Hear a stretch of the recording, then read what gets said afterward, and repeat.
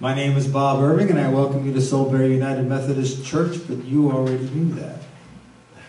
Does anyone have any announcements this morning? Connie?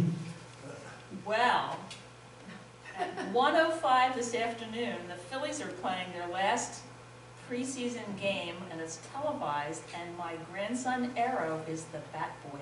Oh. Yes, today and tomorrow he's the bat boy for the Phillies, but today's on TV, tomorrow's not. Wow. Yeah. Which channel? 29? No, I think it's 846 or 7, one of the others. One of the Oh, one of the Comcast channels. channels, yes. 847, I think.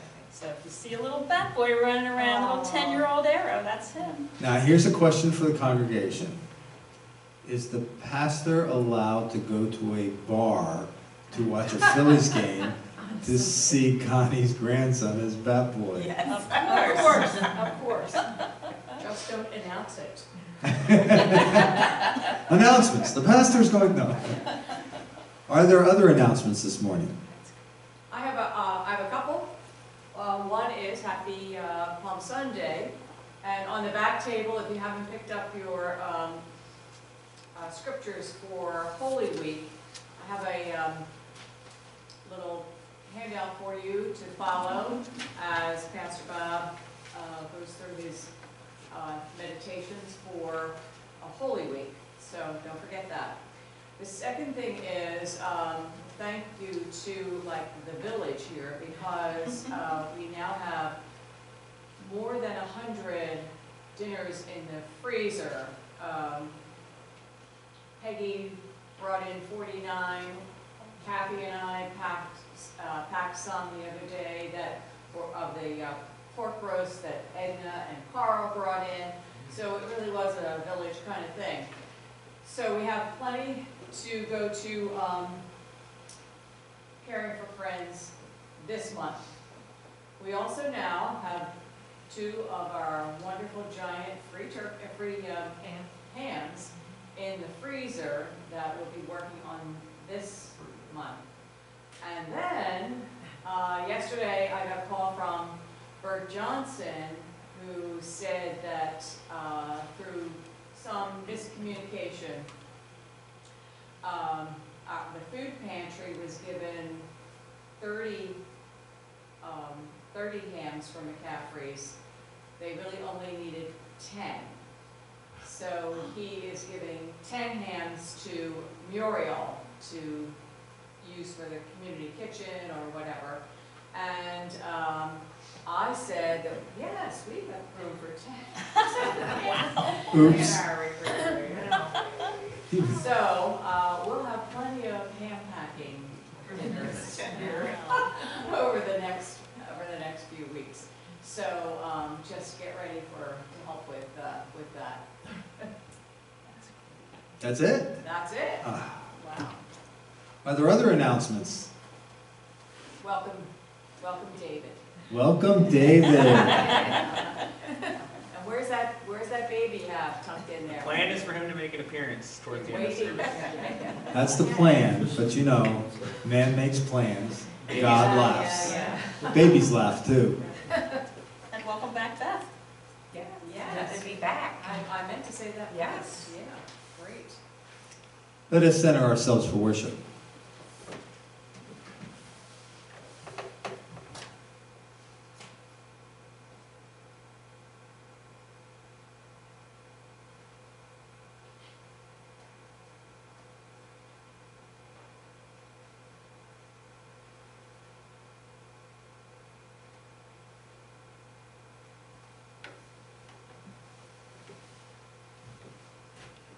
Will you please rise if you are able and join me in the call to worship?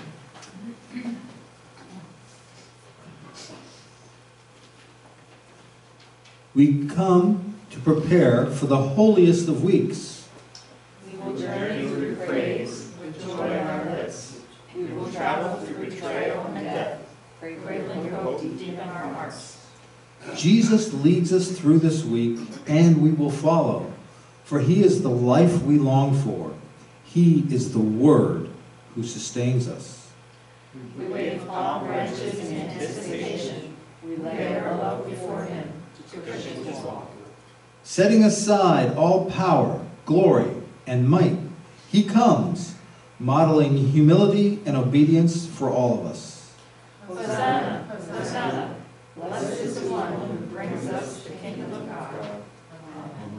Will you please join Connie and Marge in our opening hymn, Hosanna, Loud Hosanna, found in your hymnal, number 278.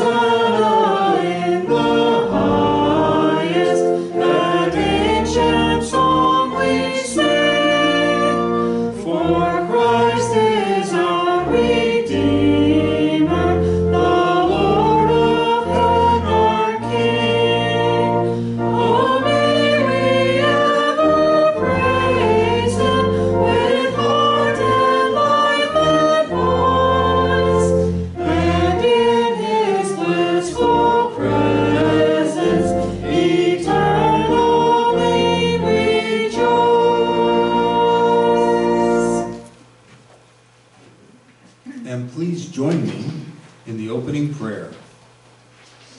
Creator God, who claims us as your own, we bring our full selves to worship today. Our happiness and our sorrow, our singing and our crying, our strengths and our failures, we carry it all. Teach us to trust that your faithfulness endures in all seasons and circumstances of our lives. Help us to know that all we are is bound to you. Teach us to rest on your steadfast love as the source of our gratitude and joy as we, your sheep, follow you wherever you lead. Amen. Please be seated.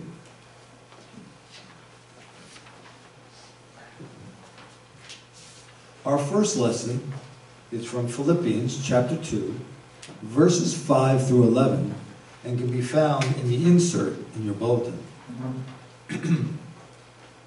Let the same mind be in you that was in Christ Jesus, who, though he existed in the form of God, did not regard equality with God as something to be grasped, but emptied himself, taking the form of a slave, assuming human likeness, and being found in appearance as a human, he humbled himself and became obedient to the point of death, even death on a cross. Therefore, God exalted him even more highly and gave him the name that is above every other name, so that at the name given to Jesus, every knee should bend, in heaven and on earth and under the earth, and every tongue should confess that Jesus Christ is Lord, to the glory of God the Father. This is the word of the Lord. Thanks be to God. Jesus said to his disciples, "Peace I leave with you, my peace I give you. May the peace of our Lord Jesus Christ be with you. And also with you. Let us now offer one another a sign of peace. You too. I'm gonna give it. He's doing it, baby. A new one, I was just in my mouth. Put a game on the calendar. Did you? It's on NBC Sports. NBC Sports. Oh, how are you? Thank you. It was good to see you. When I got up, you Right, I know. I watched so many games.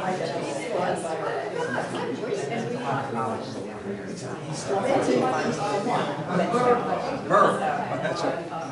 Murph going to Murph. Your son and daughter-in-law? Okay. I don't know yet, we're not sure. April 19th. Peace be with you. Peace be really close. Peace. Peace be with you. Good to see you. Peace be with you. Good morning, good morning. Peace be with you. Had a short haircut today.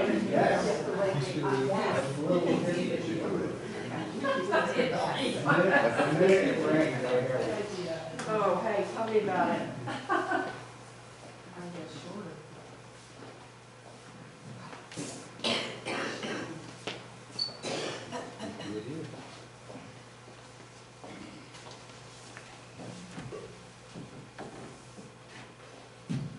In case you didn't know, that's my son-in-law, David. I like him. That's all right. We like him too. Now is the time for our sharing of joys and concerns. Does anyone have any joys they wish to share?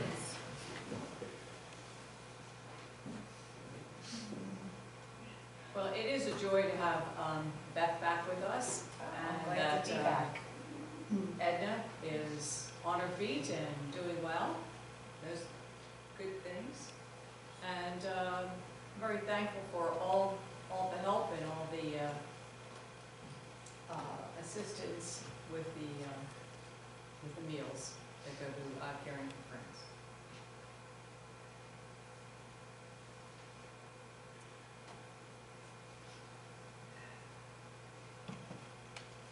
Other joys?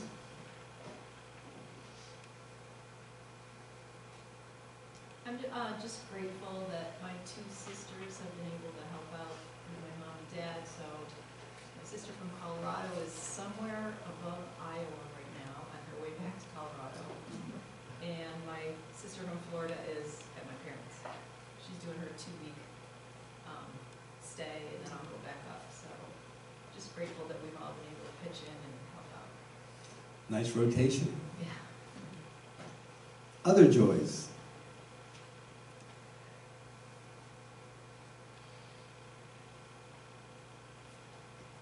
How about concerns?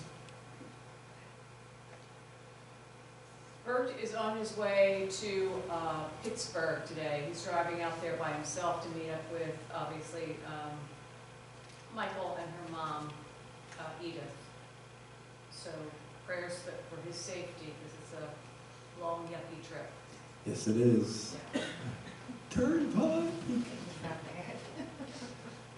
Other concerns?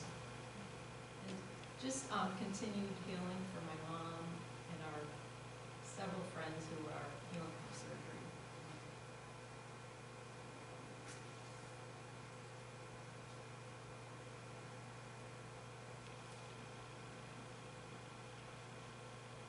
And Other concerns? I think continued prayers for Peggy's Aunt Janet, who is in the nursing facility with memory care, and has had COVID and has been quarantined, and obviously doesn't understand any of that. Mm-hmm.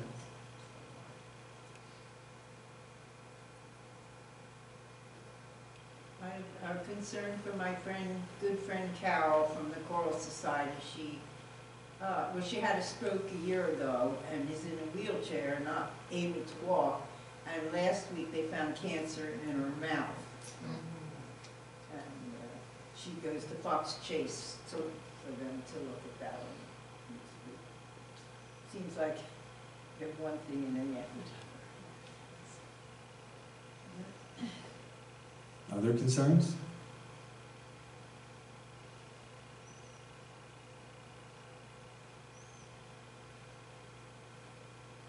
Then let us pray. Lord, we are so very grateful for opportunities that are given to our children and our grandchildren, like the opportunity to be a bat boy for the Phillies. And we're very grateful that Beth has come back to us. We love seeing her. And we thank you for the health that Edna has been experiencing, and we pray for her continued recovery. And we thank you for all those that pitch in and come together and work as a team to try to feed those who are hungry. And we're grateful for the joys of family when they participate and help us carry burdens, such as caring for older parents. And we pray for all those who are traveling, especially for Bert, who's heading out to Pittsburgh. And we pray for healing for all those that have experienced surgery. And we pray for continued healing for Kathy's mom. We pray for Peggy's Aunt Janet, who is currently in dementia and is suffering from COVID and does not understand all the rules and regulations and probably doesn't even understand why she's where she is. We ask you to lay your calming hand upon her. And we pray for Carol, who has suffered a stroke, has been trying to recover, and has now been diagnosed with cancer. We pray that the doctors and nurses that treat her will be able to help her regain her health. And now, as the congregation names the names of the people that are on their heart, we will respond with, Lord, hear our prayer.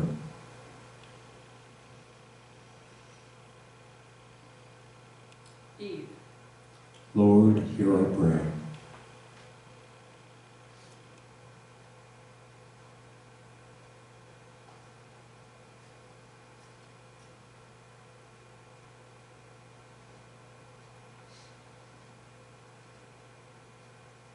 Harry and Nancy. Lord, hear our prayer.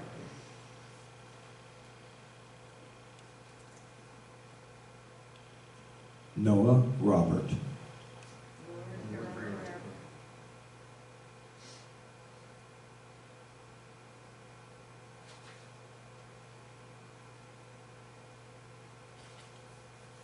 Hear these prayers, O Lord, and the prayers for the people that are on our heart that we did not name.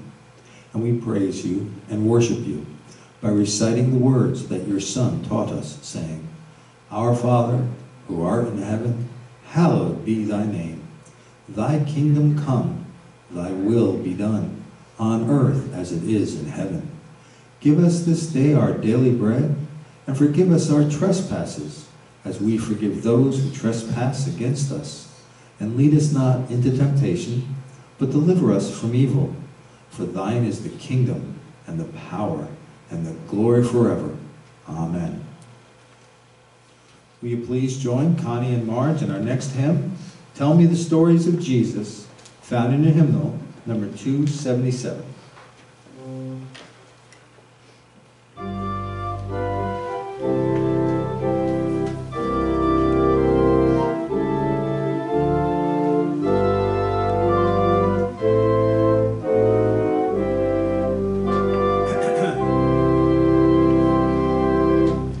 Tell me the stories of Jesus. I love to hear things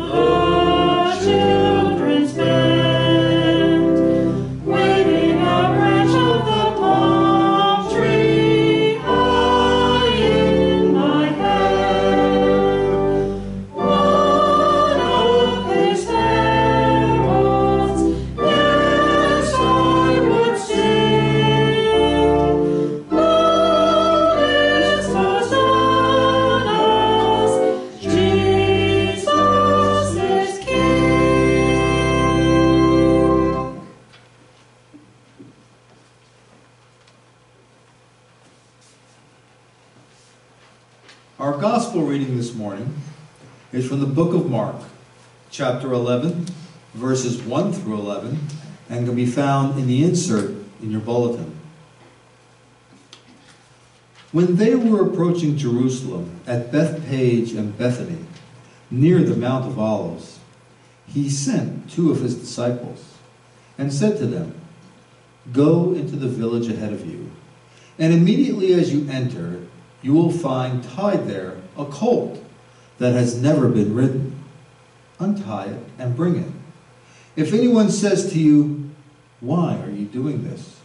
just say this, 'The Lord needs it, and will send it back here immediately.'" They went away and found a colt tied near a door outside in the street. As they were untying it, some of the bystanders said to them, "What are you doing untying the colt?" They told them what Jesus had said, and they allowed them to take it. Then they brought the colt to Jesus and threw their cloaks on it, and he sat on it. Many people spread their cloaks on the road, and others spread leafy branches that they had cut in the fields. Then those who went ahead and those who followed were shouting, "Hosanna! Blessed is the one who comes in the name of the Lord. Blessed is the coming kingdom of our ancestor David. Hosanna in the highest heaven." Then he entered Jerusalem and went into the temple. And when he looked around at everything, as it was already late, he went out to Bethany with the 12. This is the word of God for the people of God. Thanks be to God. Well, good morning again. Good morning. Please repeat after me. Hosanna! Hosanna. Hosanna in the highest! Hosanna in the highest. The King is coming! The King is coming. My name is Bob Irving, and it is a great joy to serve as the pastor here at Soulberry United Methodist Church. And normally I start off with an explanation as to the sermon title or a story that has happened in my life. And today I do something just a little different. I mean, some of it's a story, and some of it is just observations. Nothing brings as much joy and as much anxiety as a child. I remember when my twins were born, how happy I was just to hold them. I also remember how afraid I was to cut their nails. I was afraid that I would hurt them. And as Noah and David and Michaela and Stella the dog and Muffin the bunny visited us this week, I got to see a lot of the same love and a lot of the same anxiety that I experienced when my children were young. I mean, the joy in the face of my wife, we will call her Grammy because that's what they want to call her, as she held, rocked, and fed him is undeniable. It's the happiest I have seen her in years. And I also had the benefit of experiencing some of the anxiety, as babies will have their temperatures fluctuate, and we tend to keep our house cool, but we have to raise the heat because he's cold. And as the grandfather, or pops, you're kind of limited in what you can do except hold him and sing to him. I mean, I experienced great joy holding him and singing, and guess what? He never criticizes my singing. It's wonderful. The next thing that I noticed is people do not like being restricted by rules. Stand at any stop sign in Newtown, Pennsylvania, and you will notice that drivers do not like to stop. The police department of Newtown Township has even put signs underneath the stop signs that read, "Stop really does mean stop." I was hoping you were going to mention that. And then how about keeping the Sabbath holy? Well, I'm too tired to go to church. My friends and I are going to brunch. The kids have a soccer basketball, baseball, softball, football, travel team game. So we won't be able to go to church. But my favorite one, my favorite observation was a personal one that came to me one time when I was introduced to someone as Pastor Bob. And they said, "Oh, you're a pastor." They were very candid, they were very open, they were very honest. They said, "Where do you preach? By the way, I'm not a believer." And I said, "Really? You're not a believer?"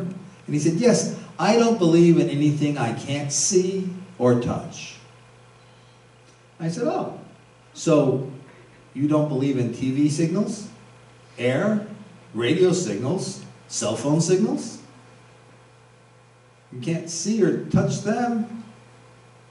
"Oh, well, that's different." Okay.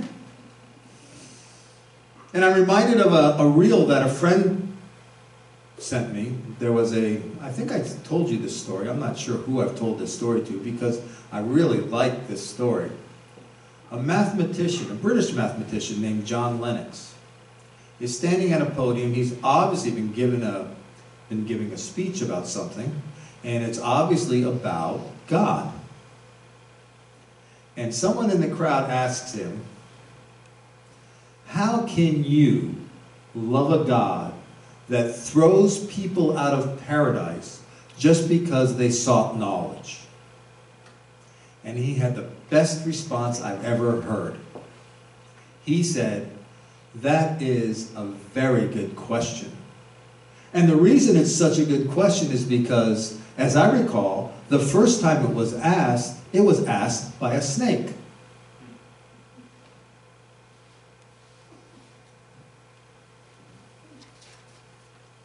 Now you may be wondering what all this has to do with Palm Sunday and the triumphant entry of our Lord into Jerusalem.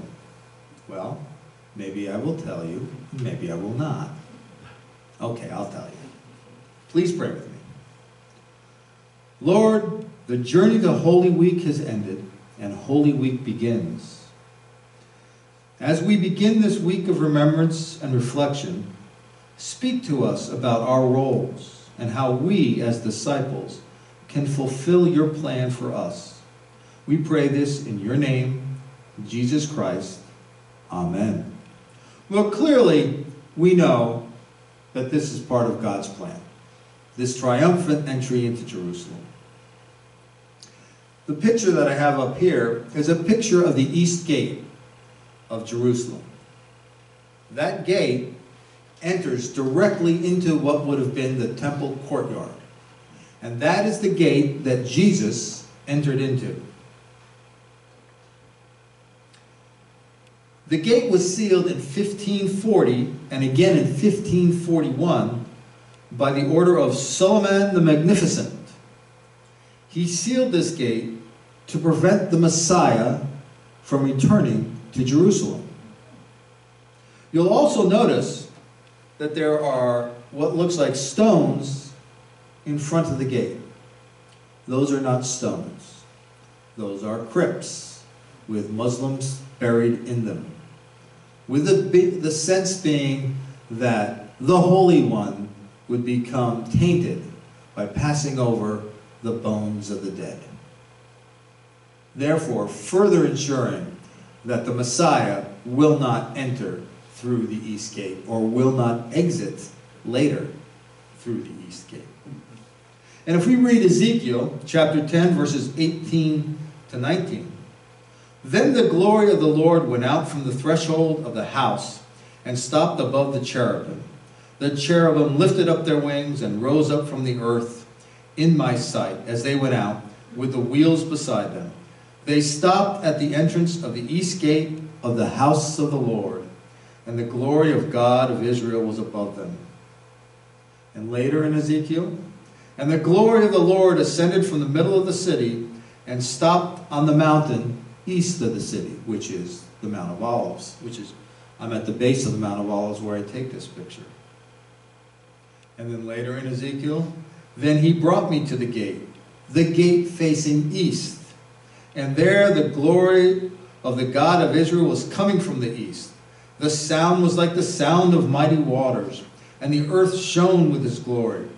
The vision I saw was like the vision that I had seen when he came to destroy the city, and like the vision that I had seen by the river Chebar, and I fell upon my face, as the glory of the Lord entered the temple by the gate facing east. The Spirit lifted me up and brought me into the inner court, and the glory of the Lord filled the temple. Jesus enters the gate, the east gate, because it is where the glory of the Lord is supposed to enter the city. And Jesus is the glory of the Lord. The people, most common people, have declared that Jesus is the Messiah, the rightful King of Israel, the Savior of the Jews, and we know the Savior of everyone. And that's the reason for the fanfare. These people have seen wonderful things. They have participated in wonderful things. And you already know the reason for the colt, but in case you don't, the prophet Zechariah writes, "Rejoice greatly, O daughter Zion. Shout aloud, O daughter Jerusalem. Lo, your king comes to you. Triumphant and victorious is he, humble and riding on a donkey, on a colt, the foal of a donkey." He fulfills the prophecies. But not only does he fulfill the prophecies, but he's riding on a donkey. And although we probably do not know this, because we live in a modern time with automobiles, kings of peace would often enter cities riding atop of a donkey. Kings of war would enter cities riding atop a horse. And while this is going on, there is a gentleman, you may have heard of him, by the name of Pontius Pilate, who is responsible for keeping the peace in Jerusalem and the surrounding territories. And he has been vacationing at his home on the Mediterranean. And because Passover is approaching, he needs to get the legions that are guarding him at his resort home back to Jerusalem. He is entering the city at the same time through the gate that is opposite the gate of the east gate. He's entering through the west gate. And he has crowds there, with Roman soldiers stationed in the crowds, prompting them with sword and spear to cheer the coming of Pontius Pilate. And the difference being, there is no prompting. This is something that the people are joyful about. And in regards to the opening stories that I told, our lives are filled with joy and anxiety. And people have multitude of excuses for their behavior, rationalizations if you want to call them.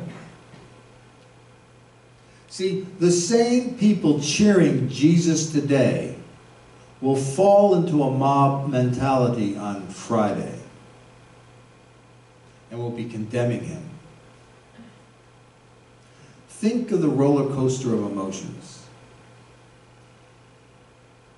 As you leave today, wherever you are going, I want you to think that when you walk into wherever you are going, people are going to cheer you. People are going to love you. And then on Friday, people are going to tell you that you're going to be killed. What do you think that emotional roller coaster is like? And just think of Mary, both Marys, Mary the mother and Mary Magdalene. They must be so grateful for the joy that is being shown to Jesus Christ at this time. But what about on Friday? What happens to that joy? Think about the disciples, soon to be apostles.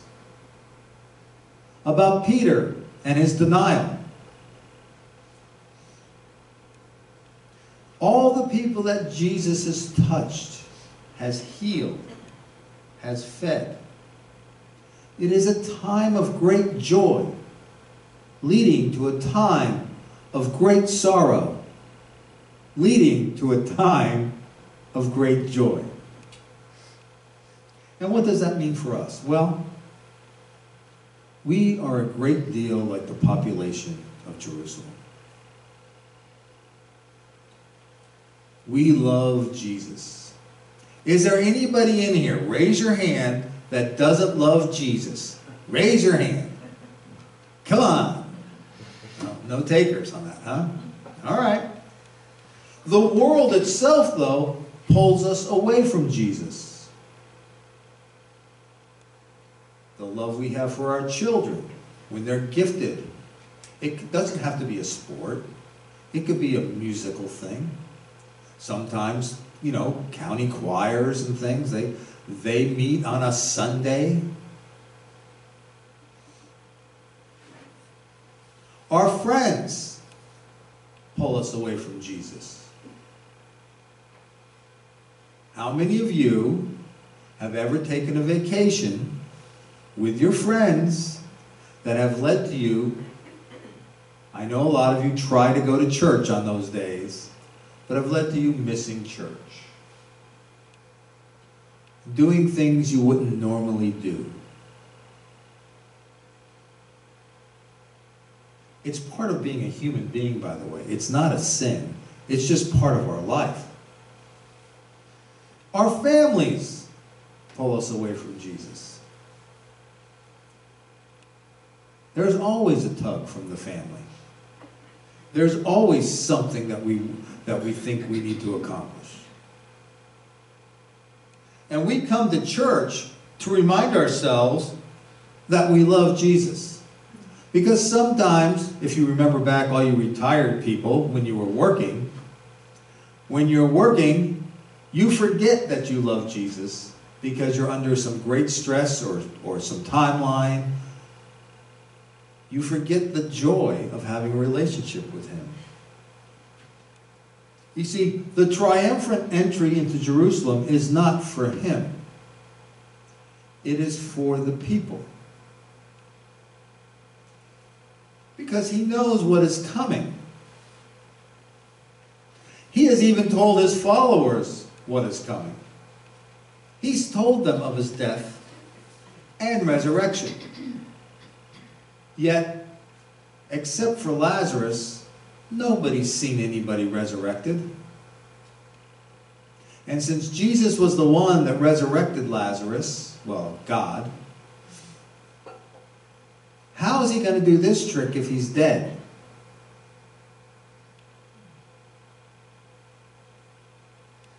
But it is an acknowledgement that the people of Israel, not the leaders of Israel, although I believe they believe it also, that He is the King. He is the Messiah. He is God in human form. He's the one that set us free from slavery to sin and death. He's the one.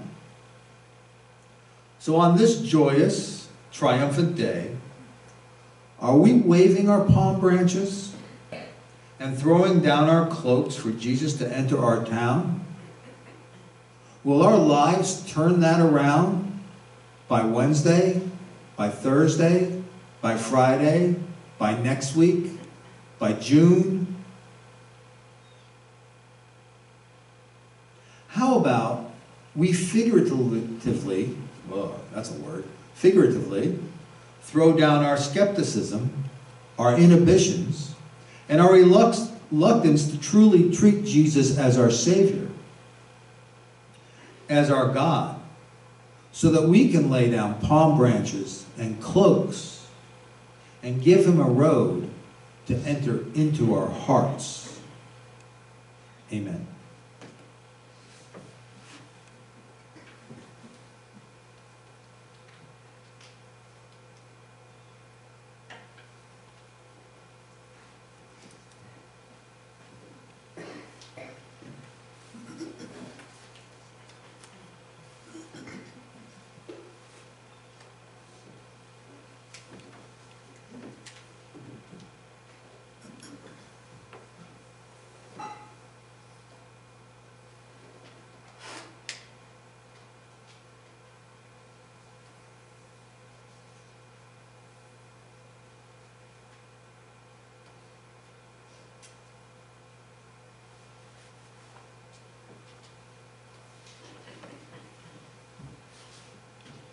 Now is the time for our offering.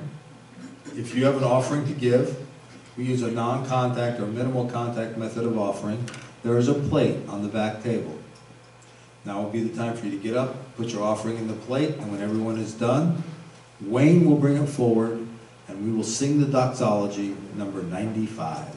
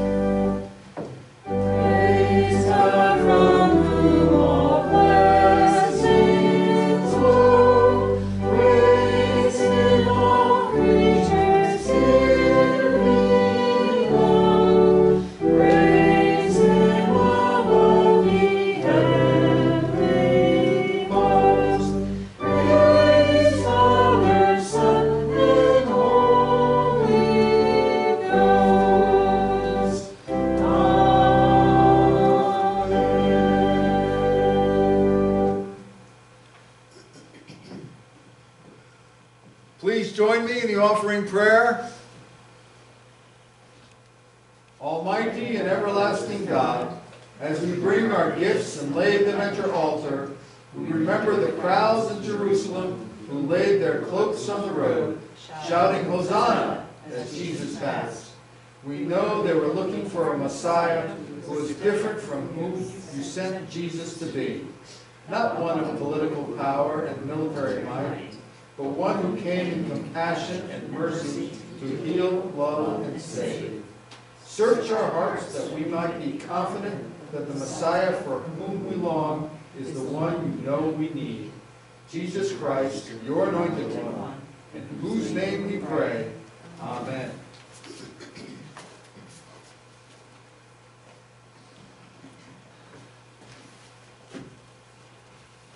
Please join Connie and Marge in our closing hymn, When I Survey the Wondrous Cross, found in your hymnal, number 298.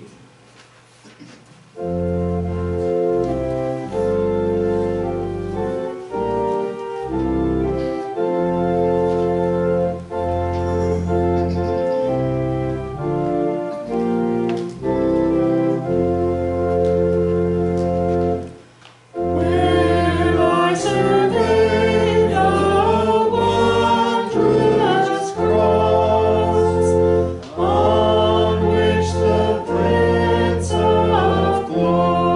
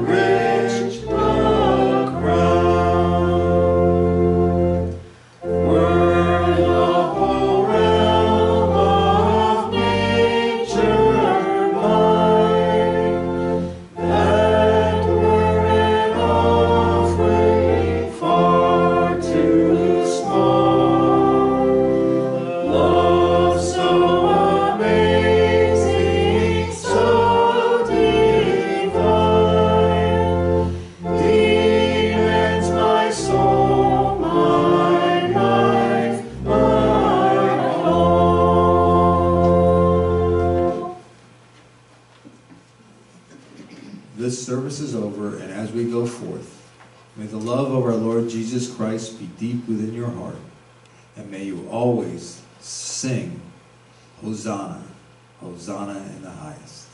Amen.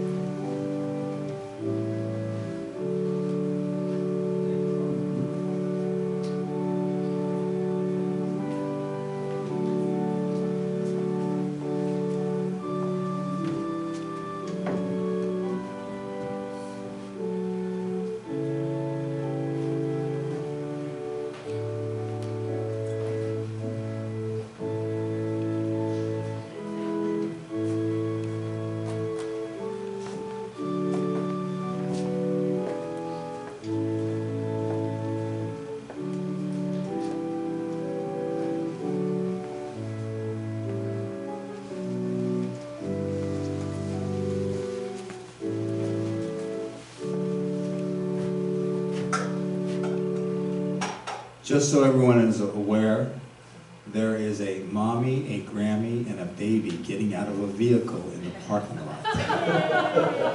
Did you want to say something about Holy Week and what you'll be doing?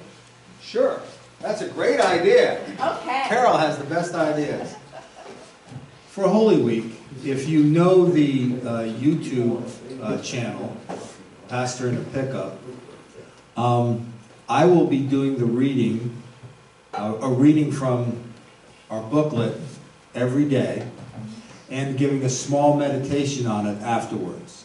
So if you choose to follow, I will send the links to Connie, who will send them out to people, and you can just go there, excuse me, and you will see me, ta-da, and hear a little meditation. Thank you. Thank you. Yeah. All right. Thank goodness Now you where got are we? pop-up pickup, otherwise we would have had to change. Uh-huh.